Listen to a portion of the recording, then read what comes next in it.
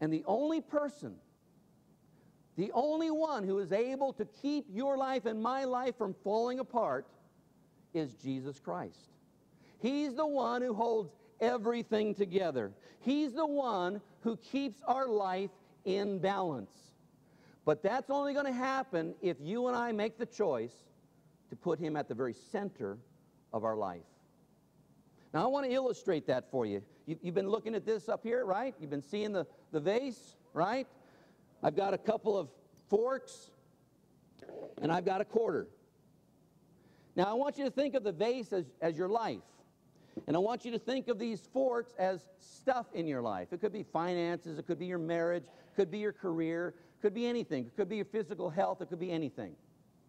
And I want you to think of this quarter as Jesus. In fact, on the very front of the quarter, guess what it says? In God we trust. Okay, let's just imagine it's God. Now, on our own, we're going to try to take these forks and we're going to try to balance them. And if you try to balance them on their own, you can't balance it. It's not going to happen. And that's what happens in your life and my life. We try to balance stuff on our own, and they're constantly falling apart. But when I take and put Jesus at the very center of my life, right in the very middle of everything, let's see what happens then.